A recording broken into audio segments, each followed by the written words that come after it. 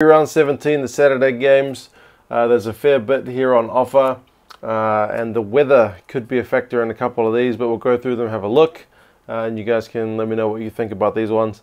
The first one sees the Highlanders taking on the Chiefs. Highlanders are at home, but this one is in Fiji. As teams number 5 and 6 coming together, the Chiefs are 3 points behind the Highlanders on the table. The Highlanders themselves are only 5 points behind the Hurricanes, so it's all pretty tight with those teams. So there's lots to play for. But like I said, it's in Fiji, so how the weather is going to affect this game could be interesting. The Highlanders, most of their All Blacks are back. So you got Aaron Smith, Luke Whitelock, Himopo Naholo, Ben Smith, all starting. But there's no Squire for this one. Naholo's in his 50th game, which is in Fiji, and he's from Fiji, so that's pretty cool, pretty special for him. Elliot Dixon starts at 6 because Frizzell's on the bench, so it's a pretty strong looking Highlanders team, to be fair. For the Chiefs, it's a pretty similar deal as the Highlanders. They got most of their big guns back. Obviously still no Brodie Retallick. He's still not right from his injury that was kind of sustained in that last game before the international break.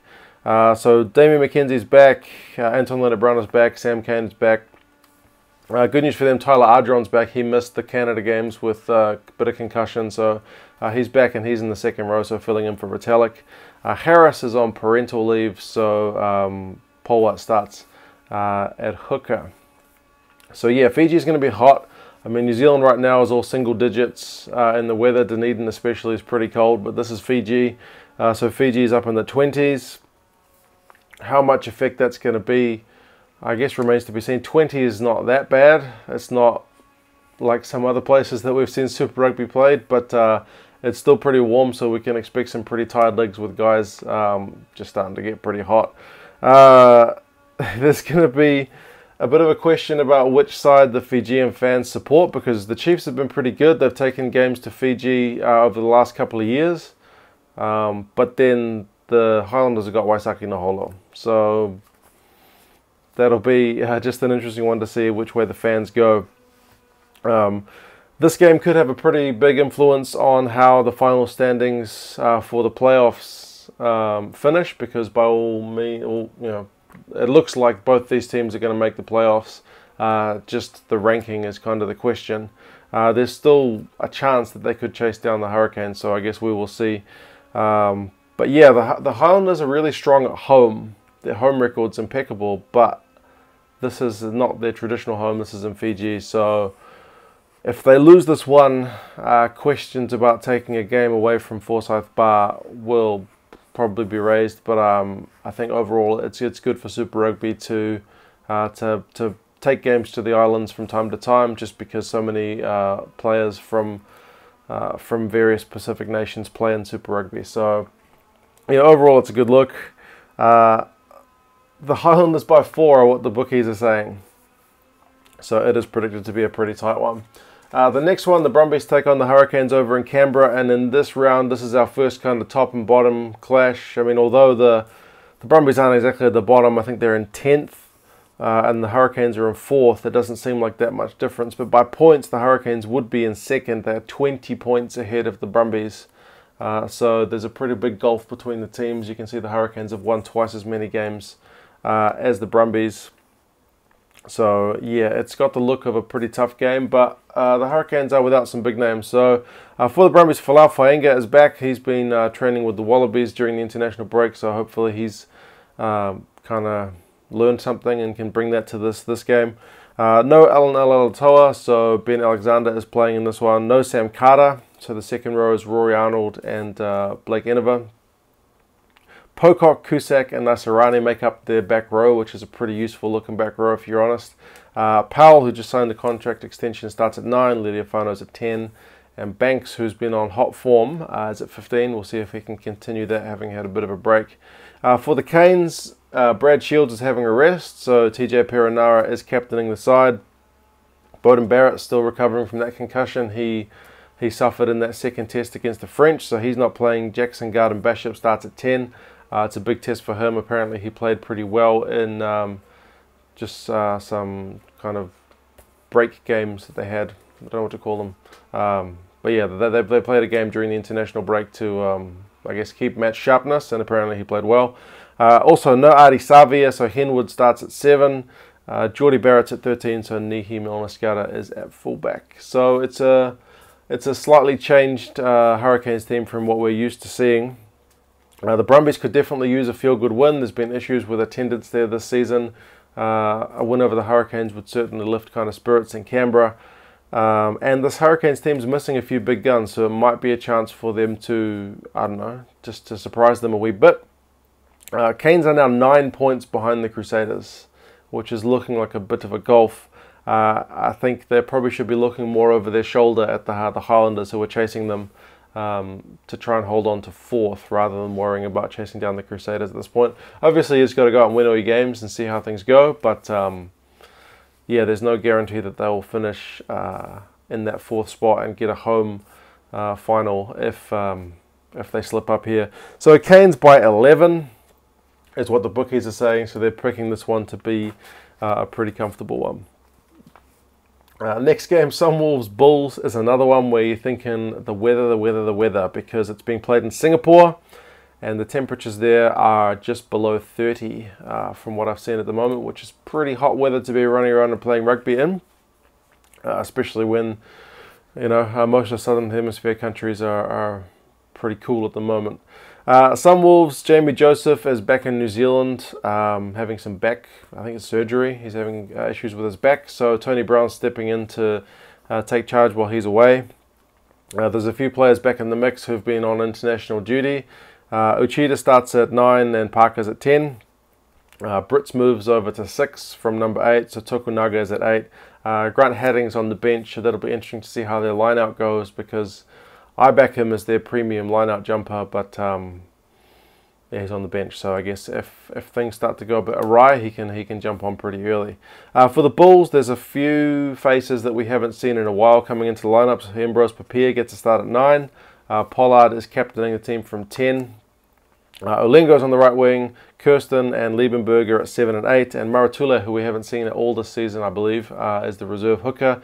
Adrian Strauss, who said he's going to retire at the end of the season, he's not in the squad. I'm not sure if he's hurt or if he's just not travelling to Singapore. He's only got a couple of games left in his career before he's all done and dusted. So, yeah, it's kind of big news for Bulls fans, Springboks fans. It's a sad thing. I mean, especially seeing as he's been playing that well this season. There was talks of him coming back for a quick Springbok appearance, but not to be. For the Sunwolves, they had gone on a little bit of a run, if you can call it that, when they got their 2 wins in a row. It was not long before the international break, which kind of came at a bad time, because just before it, for I think 2 games of their Australian tour, they pulled out all their Japanese national team players. So it was kind of a Sunwolves B team that toured Australia and got beaten twice. So good to have some of the other players back. They may be able to use the weather to the advantage here if they're more accustomed to the hot conditions. For the Bulls, they're 10 points off the playoffs, so it's an unlikely road to the playoffs for them. But I mean, all they can do is just win all their games. If they're to go into Singapore and get a bonus point, it'll put them one step closer, but it's a pretty long road. If they lose it, then yeah, it's going to be pretty tragic for them. Bulls by 6 is what the bookmakers say. We'll see how this one goes in Singapore. The next one, Sharks and Lions. It's a long time since these two teams have played each other. It was back in week 1 that the Lions got that victory in Johannesburg. It was 26 points to 19. Back in that game, I think it was Thomas du Toit's kind of first Super Rugby game, starting at tight head, and he was under the pump for a fair bit of that game. But he's improved his scrummaging a lot in that position this season, so it should be a bit of a different prospect this week. For the Sharks, it's a pretty strong-looking team. They've got the beast, Aka van der Merwe, Thomas du Toit in the front row, Springboks, Esterhazen and Arm in the midfield. Bosch is at 15. All 3 Dupree brothers are playing, so it's a pretty big, impressive Sharks team. But likewise for the Lions, Malcolm Marx is back. It's his 50th game. Warren Whiteley's back.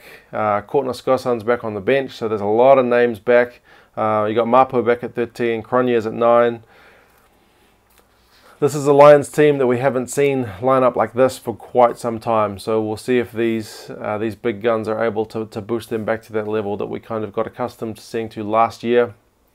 There was a bit of a funny exchange between the social media teams of the Lions and the Sharks recently, because there's news that Rohan Janse van Rensburg is going to play for Sale Sharks. The Lions have released him. But in their release, the Lions media people said that it was the Sharks, like the Cell C Sharks. And then there was a bit of banter between them saying fake news, not fake news, blah, blah, blah. It was amusing. You'd have to say the Sharks got the better of that one, because it was the Lions media team that stuffed it up. So we'll see if the same happens on the pitch. Sharks are sitting outside the playoffs in 9th spot. 6 points behind the Jaguares, so they'll need a pretty good run to make it, in a similar position to the Bulls, but actually slightly ahead.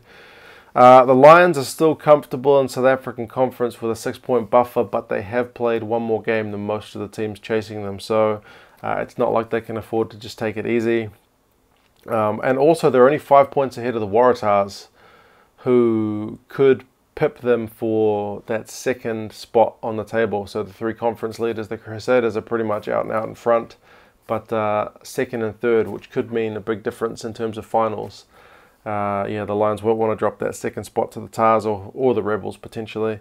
So yeah, it's an interesting one. The Lions by 4 is what the bookies are saying, but there's both 2 pretty strong teams with lots of Springboks on the field, so we'll see how things go.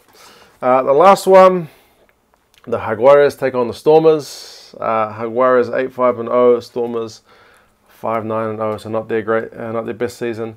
But I mean, the Jaguares are on a great run. In Super Rugby, they are 6 wins on the trot. But over the international window, pretty much the same team as the Pumas were abysmal. Lost all 3 games, 2 to Wales, 1 to Scotland, and played just so poorly. It was really, really hard to watch after seeing these guys play so well in Super Rugby. So we'll see if putting on that Jaguares jersey kind of transforms them into the team we know and love. And for the Stormers, season's pretty much gone, but they've got one last chance to get an away win. They've been so poor away from home this season, that real low point against the Sunwolves where they lost away. So we'll see if they can kind of turn things around. The week 1 result between these 2 teams was the Stormers winning it at Newlands 28 points to 20. But much has changed since that in terms of this season. For the Jaguares, Bertrand gets a start ahead of Landajo, so it's a switch around from what happened with the Pumas. Delgi and Boffelli are still starting, as is Sanchez. Second row is Petty and Lavanini, so plenty of bulk there. Ortega Decio starts at 8, and it's for the most part a pretty familiar Jaguares lineup. For the Stormers, you've got Box, Kitsov and Benambi, and Wukolo in that front row, so it's pretty strong looking. Khaleesi starting. Duvanaka and Jean-Luc Duplessis are 9 and 10, so it'll be interesting to see how those guys go, because it's been a while since we've seen them in action. Dylan Lades is at 15. So there's still plenty of talent in the Stormers team compared to what their results have been this season. The Jaguares still pushing for the playoffs. They're in 8th, so they're in it at the moment. They've got a wee buffer ahead of the Sharks, but not enough that they can just kind of sit back, kind of a similar position to the Lions. They can't just sit back. They need to keep pushing forward. The Stormers have only got 2 games left in this season, 1 away and 1 at home, and like I said, this is their last chance to win away. We'll see if they can do it. Yeah, it's not been a great season. Then they've got that 1 game at home. The Jaguares by 7 is what the bookies are saying, which is kind of a bit of confidence despite the fact that they've been on a really poor run with Argentina. So we'll see how they go. What do you guys think about these games? Which one are you most looking forward to? How do you think the weather is going to affect these guys over in Singapore and in Fiji? Do you think it's going to be an issue or perhaps a non-issue? Jackson Garden Bishop starting for the Hurricanes is a big one to see. And of course, these 2 South African Conference clashes are going to be pretty important in terms of the final standings. All right, guys, yeah, let me know your thoughts, and I'll talk to you again soon. See you later.